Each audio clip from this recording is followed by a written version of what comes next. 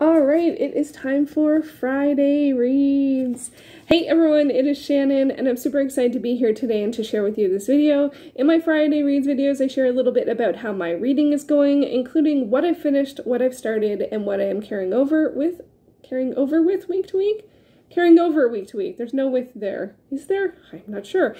Anyway, so a little bit about what I finished, what I've started, and what I'm carrying over. And I picked 2 titles for each of those categories to talk about, and let's start, as always, with the finishes. So I finished Sir Gawain and the Green Knight. This is translated with an introduction by Bernard O'Donoghue.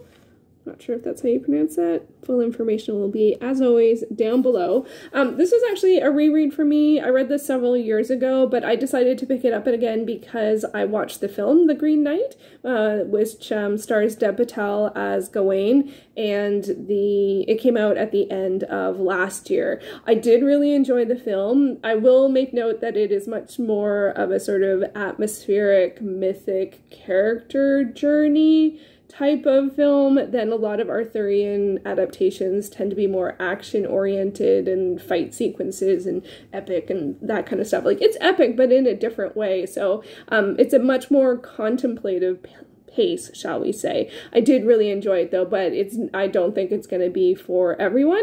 Yeah, so I watched it. I really enjoyed it. I thought it was an interesting adaptation of the work, but it also made me go, I don't remember exactly how this worked or that worked. And there was one thing in particular that I'm like, oh, I remember this part, but I remember it a little bit differently. And it was a little bit different, which is one of the reasons I think truly that I wanted to reread it. So I did reread it. It's only, the work itself is only about 70, 80 pages. And the person, I got it from Bookends, and it's actually, someone has, like, made notes in it. So, including one note right at the very end that I was like, like, I did not pick up. And actually, no, okay, I'm going to show it to the screen. So this is the very, very end of the book, but I think they translated it, like, because there's a notation at the back, like the last line is not in English, and I think they translated this. So this will spoil the ending, so don't look if you don't want to see it. But, so it's in another language, and then that is, I imagine, a translation, or perhaps it's their interpretation of the theme of the story. So anyway, so it was kind of interesting. There's been several times where I have read books I usually don't get books that have writing in them, but it's kind of like a non-linear buddy read, because you're seeing what someone else thinks throughout the story, and I actually found that kind of fascinating this time around. Maybe also because it was a reread, I already have formed my own opinions on it. Anyway, so I did enjoy it, and it did clarify the thing, because I was trying to explain it to my sister and her husband, how there was one thing that I felt like was a little bit different, and it was a little bit different, and I'd forgotten more than I thought I had, and I already knew I had forgotten a fair amount. It's been several years. Anyway, it was an enjoyable reread. It actually is quite a good work. There is some stuff that, it would be spoilery to say, it's not perfect in terms of, like, almost nothing is, but there was something that was kind of like, oh, do we really have to go there? Which is something that bothers me a lot, but given that this is from a while ago, it's not that surprising, but it was slightly disappointing. It was a gender thing, but as it so often is in terms of disappointing, but other than that, I think it's a really interesting work. I'm glad that I reread it. I enjoyed it, and now I want to watch the movie yet again. So the movie has also has Sean Harris in it, and Joel Edgerton, and Alicia, I never know how to pronounce her last name, Vikander, and of course Dev Patel. So it was an interesting adaptation, and I would say quite a ambitious adaptation. I thought it was an interesting thread of the story, and so yeah, so that was that. Also, I read, okay, so this has a clown on it, so anyone who doesn't want to see clowns, look away, and I will only show the cover for a moment, because it is quite clowny. And so for the cover of this one, we have Goosebumps Most Wanted by R.L. Stine, of course. This is A Nightmare on Clown Street, which is the 7th in the Most Wanted series. Okay, I'm now going to show the back. The clown has gone back in the box. So this is just a random pickup that I got from the library, and I finished the Goosebumps series earlier this year, and I really do enjoy reading them for very quick reads and quick stories. This was fun. It follows a kid whose uncle said, like, come visit me at the circus. It's a clown-only circus. And his uncle is a clown at the circus, and he says, you know, come visit for the summer and be part of the circus. So he goes, and there's a lot of clown chaos. It's all clowns all the time. So if you don't like reading about clowns, I would not recommend this. I will say that I was surprised. This one's written more recently than most of the, so this is from 2015, and that threw me out of it a little bit because there were like cell phones and stuff like that and references to that. I'm used to the Goosebumps from the, I guess, 90s, where there really isn't a lot of tech. Like one of the ones I read, someone was using their PC, and I'm like, oh yeah, that's what they were like then. So there's only a couple mentions to cell phones, so it's not huge. So anyway, this is fun. This was a recent pickup from the library. I did my first library haul. It's already been posted, and yeah, so I'm just working through my library books. So those are two of the things that I finished. One of the ones I started, it is also from the library, and it is One Hot New York Night by Melanie Milburne. This is a contemporary romance from the Harlequin Presents line. Sleepless in Manhattan. So I've only just started this. I think I've just read the first chapter, and it follows a woman who is a tech, I can't even remember, she's a business person. That's all I really remember. Advertising executive is, yeah, who wants to forget her ex, and then there's a business rival, and they're away at the same conference or something like that. So this is going to be a hate to love situation, but I will admit, like, I've only read like 20 pages, and not even, because it starts on page 7, and I think she's mentioned like 4 times already that she would never be with this person, as she continues to describe him physically again and again to herself, and I'm like, yeah, like, you know, I don't know. Anyway, so, this has one of the tropes that or not tropes, it just has one of the setups that I'm not a huge fan of, where he's like someone who is surrounded by women all the time, and she has been abstaining, you know, since her ex was mean or something like that. And that dynamic, I find it, like, I don't know what the right term to put to that is. Like, I don't know, I just feel like it's used a lot.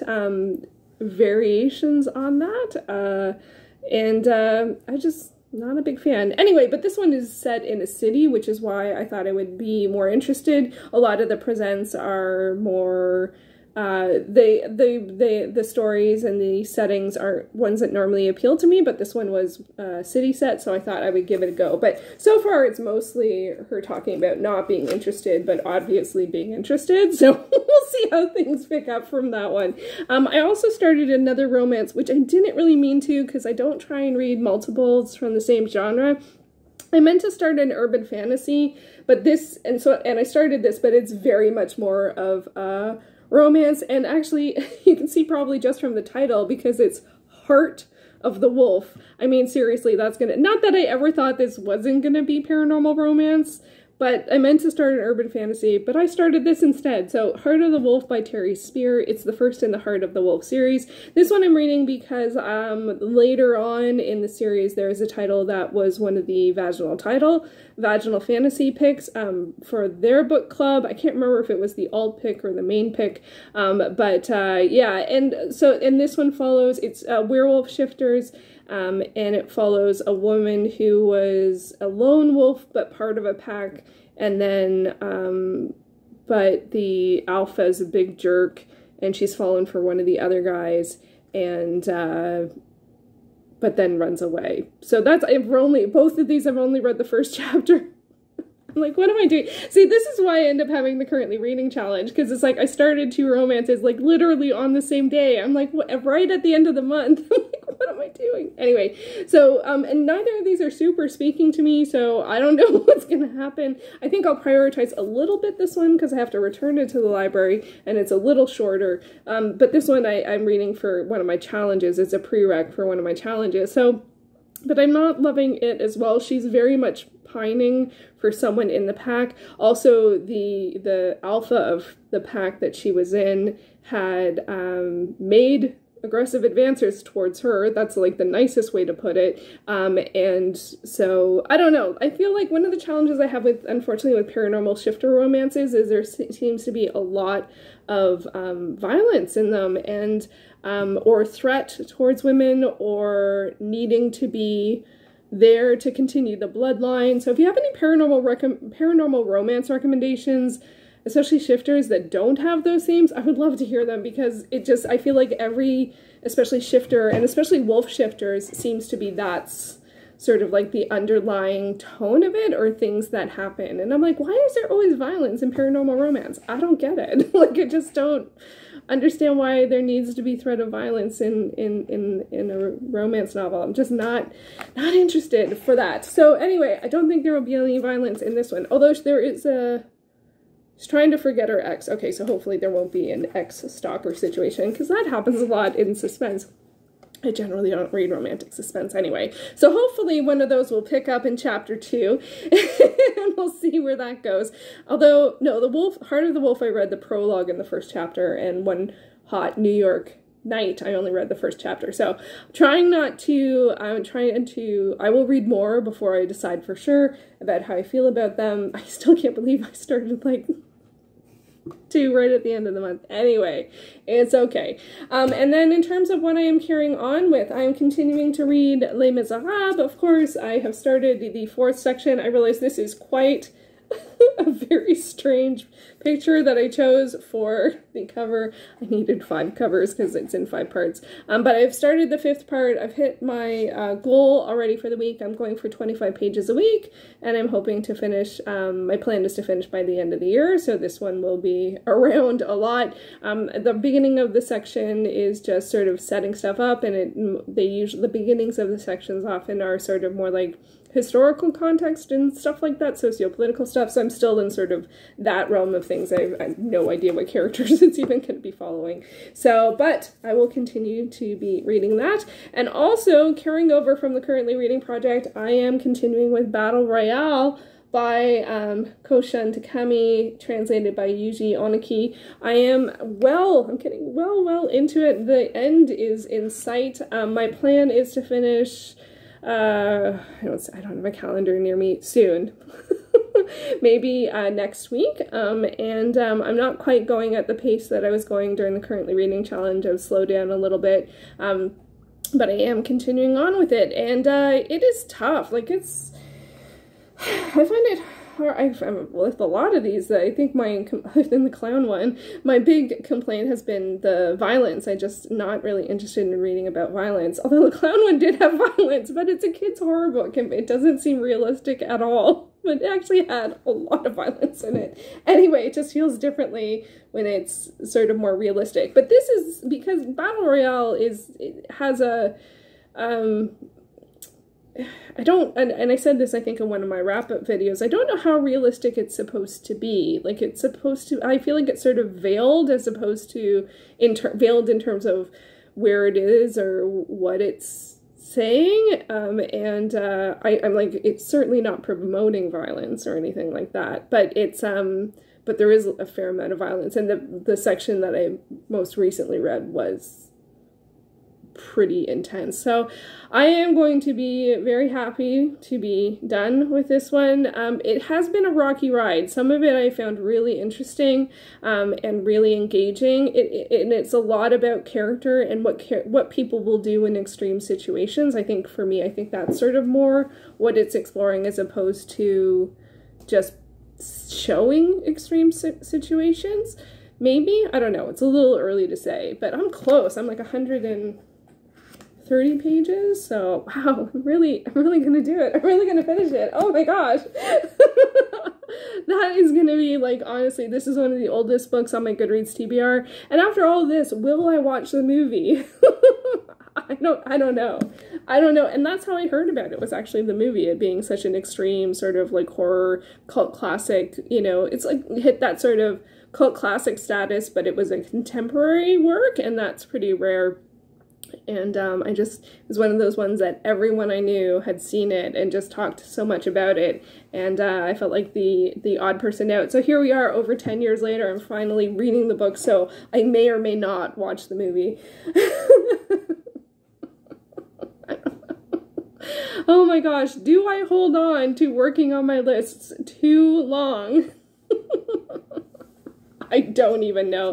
Anyway, so that's sort of like what I have been reading recently, what I've been working on. I am going to be doing a TBR video for June that should go up, I think, on Sunday. Still trying to figure out what I want my schedule to be for videos this summer, but I am thrilled to be back to doing Friday reads. I really enjoy doing them, and thank you to everyone who responded on my library haul video on whether or not wanted to continue to see Friday reads, as well as library hauls, or enjoy one or the other, or enjoy them both, because I think I am going to be going to the library again. It was so exciting to go, and I've read at least two, I think that three, they're all kids books that I finished.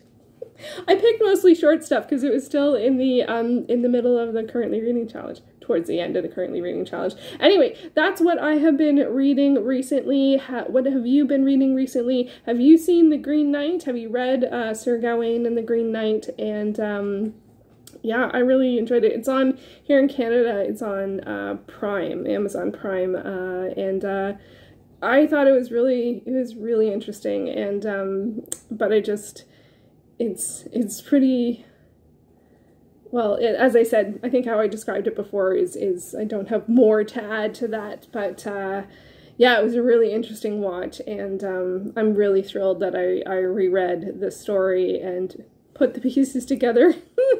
And I was kind of like, how did that go? I could have just looked it up, but no, it didn't take that long to read. I read it within a week. So anyway, now I am rambling, so I will be back soon with TBR for June, and we shall see where things go from there, because I don't even know. All right, thank you so much for watching.